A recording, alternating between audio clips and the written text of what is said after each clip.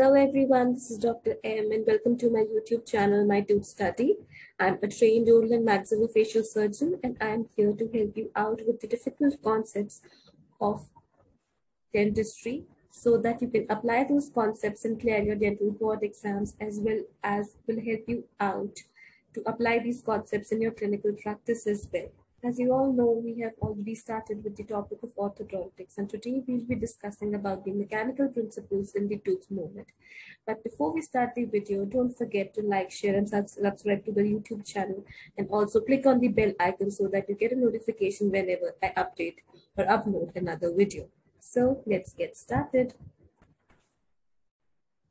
The biological reactions to the force system results in orthodontic tooth movement. Basically, the physical laws of statics are applied to explain the force systems developed by the orthodontic appliances. The biologic reaction to force and systems developed by the orthodontic appliances. The biological reactions to these force systems eventually result in their movement. Now, there are certain features due to which these forces or these tooth movements happen. The first one is the force. Now, forces are the vectors and have direction and magnitude. For example, a force directed mesially moves a tooth mesially. Then, a force can act anywhere along the line of action. A pulling force is same as that of a pushing force. Now, the point of force application also influences the tooth movement. A force acting to the center of resistance of a tooth can cause pure translation of a tooth in direction of the force. As you can see here in this image, now the white circles indicate the center of the resistance and at the starting of the tooth position, and the shaded circle shows the center of the resistance moved in the direction of the force which is applied for every tooth. A force to the center of resistance causes all the points of the tooth to move the same amount in the same direction. This type of movement is called as a translation or the bodily movement. A pure translation is movement of all points of the tooth in the same direction, in the same amount, and there is no rotation. For a free body floating in space, the center of the resistance is generally coincident with the center of mass or the gravity. For a tooth, the location of center of resistance depends on the size and shape of the tooth and the quality and the level of supporting structures, that is, the periodontal ligament and the alveolar bone. In a healthy tooth, the center of resistance is presumed to be about 1/2 the distance of the alveolar crest to the root apex. This is approximately 10 mm from where an orthodontic bracket would be located on the crown of the tooth. The center of the resistance is more apical for a periodontally compromised tooth with a loss of attachment. So that is why the placement of the bracket is very important, and its correlation to that of the center of resistance and the center of the rotation is also very important. Now coming on to the moment. Now a moment is defined as a tendency to rotate and may also refer to rotation, tipping, or a torque in the orthodontics. The order of a tooth movement in the rotation can be described as a lever of first order, a lever of second order, and the lever of third order. Where the lever of first order of the rotation is the occlusal view, the order of the second order is known as the tipping, which is that of the occlusal view, and that of the third order is basically the torquing.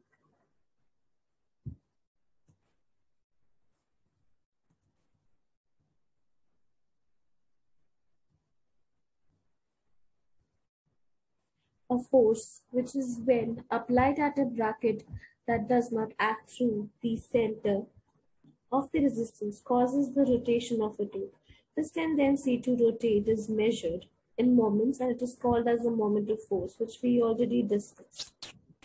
Now, the magnitude of the moment, that is known as the MF described here, is actually measured as the magnitude of force times the perpendicular distance from the line of the force to the resistance, that is MF is equal to F into D, as you can see here.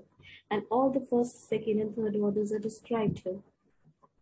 If a force is applied at a point other than the center of resistance, in addition to moving the center of resistance in the direction of the force, a moment is created. The how moment is created, which is clearly conceptualized here. A rotational moment caused by force not acting to the center of resistance is best visualized by the simultaneous process of tooth translation. In first image, moves the center of resistance in the direction of the force and the tooth. In B, it is around the center of the resistance. And in the C images, you can see here the sort of combination of translation and the resistance, which we already discussed. Now, the center of rotation is the mathematical point about which the tooth appears to be rotating. By increasing the magnitude of the force or applying the same force even farther from the center of resistance increases the tendency for rotation. The magnitude of a moment is equal to that of the magnitude of force applied at the distance, as we saw in the image. Now, then coming on to the couples. A couple is two equal and opposite non-collinear forces. The couple applied to a tooth produces a pure rotation without a translation. The tooth rotates about its center of resistance regardless of a point of application. The magnitude of the moment created by a couple depends on the force magnitude and the distance between the forces applied. Now, these couples are usually applied by engaging a wire in the edgewise bracket slot as we use the ligature wires. Coming on to the equivalent force system. Now, determining how a tooth will move can be calculated basically by expressing what a tooth will feel at the center of the resistance secondary to a force applied at the bracket. For example, a force at the bracket would cause the tooth to feel a force at the center of resistance plus its tendency to rotate or tip or torque.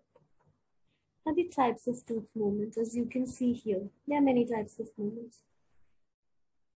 First is the pure rotation. When a couple is applied to a tooth, it rotates about its center of resistance. Then the center of rotation is at the center of resistance. Now, then is the uncontrolled tipping. When a force is applied at the bracket, just this one, the center of resistance moves in the direction of force. The tooth crown tips in a direction, whereas the apex moves in the opposing direction. The center of rotation is apical to the center of resistance in this case. And this easiest and the fastest tooth movement which can be accomplished, but it is often the least desirable one. Then coming on to the control tipping. Now over here, a force is applied at the bracket. A small couple is also placed in the partial to partially negate the tipping of the crown caused by a force. The center of rotation is at the root apex. Now this is a slightly more difficult type of the tooth movement. Then is the pure translational moment, or known as the bodily moment. A force is applied at the brackets, and a large couple is also applied to exactly negate the tipping. The center of the rotation is so far apical to the tooth at the infinity that the tooth translates without any tipping moment, which is this one. Then this is a difficult and a slow type of tooth movement. Then is the root movement or the pure root movement, as you can see here when you just want the movement of the tooth. A force is applied at the bracket, or even a larger couple is applied at to more than the negating the tipping of the crown caused by the force. Only the root moves in the direction. Now the center of rotation at this is generally the crown of the tooth. Now this is most difficult and the slowest type of rotation. Then coming on to the extrusion, or that of the extrusion, which you can already see here. Then coming on to the static equilibrium. Now the static equilibrium, all the orthodontic appliances obey generally the Newton's third law of motion. For every action, there is equal and opposite reaction. For each appliance, the sum of the forces and the sum of the moment acting on it sums to 0. It is impossible to design an appliance that defies this. For example, of this type of appliances are, for example, an equal and opposite force. An elastic band or a coil can be stretched between the two brackets to produce equal and opposing forces. One couple appliance inserted into a bracketed one end and tied to the point at the other end. A couple is produced only at the engaged end. Equal and opposing forces in the direction opposite to the couple at the engaged end are produced at the two attachment sites. Then coming on to the sum of the forces, that is the equal and the opposing reactions. The sum of these equal and opposing reactions generally sum up to the sum of the moments, which comes out to be zero. Then there's a two couple appliance. In this, these appliances inserted into a bracket at both the ends. Now both a couple and a force are produced. And the magnitude of each couple is the largest at the end closer to the bend in the wire. Then coming on to the anchorage, which is defined as the resistance to that of the moment. Because of the forces applied to teeth are distributed along the root surface to activate the cells in the PDN, the anchorage value of a tooth is roughly equivalent to the root surface area. Then coming on to the reciprocal tooth movements. Now, basically, the anchorage has four types: the reciprocal tooth movement, the reinforced anchorage, the stationary, the cortical, and the implants for the anchorage. The reciprocal tooth movement is when the two equal anchorage value teeth or groups of teeth are moved against each other and move the same amount towards each other. The reinforced anchorage is basically adding additional teeth to the unit to redistribute the forces over a greater area and slowing the movement of the anchorage. Another method of reinforcing the anchorage would be extraoral forces. For example, you can even use a headgear or even inter-arch elastics. The stationary anchorage, also known as the term stationary, which is although not an accurate term, the teeth meant to be the ankle are activated to undergo difficult slow movements such as the bodily movements, which is also known as the translation movements, or that of the foot movements, that will redistribute forces disposed over all large area, whereas the reactive unit undergoes tipping, which occurs faster and more easily as a result of concentrated forces. Now, the cortical anchorage. Anchor teeth roots are moved into the cortical bone, which resorbs more slowly than the medullary bone. This is a controversial concept because the root resorption would be likely to be increased. Implants, including the palatal implants, mini screws, and temporary anchorage devices, bone plates, can serve as absolute anchorage for holding or a moving tooth. The staple implant does not move because it has no PDL.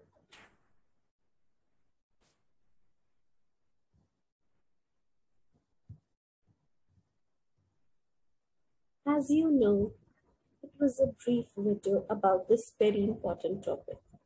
If you want to have the detailed notes of my lecture, then you can click on the description box and check out the Google form where you can fill out that Google form, from where we would provide you a PayPal link. After the payment, you will get my full detailed notes. Also, shortly, I'll be coming up with the series of 100 questions from each of these subjects, which would be styled according to the INBDE, so that it can help you out preparing for your dental board exams. That's all for today's lecture. I hope you liked the video, but don't forget to like, share, and subscribe to the YouTube channel. And don't forget to click on the bell icon so that you get an update whenever I upload another video. That's all for today. Thank you.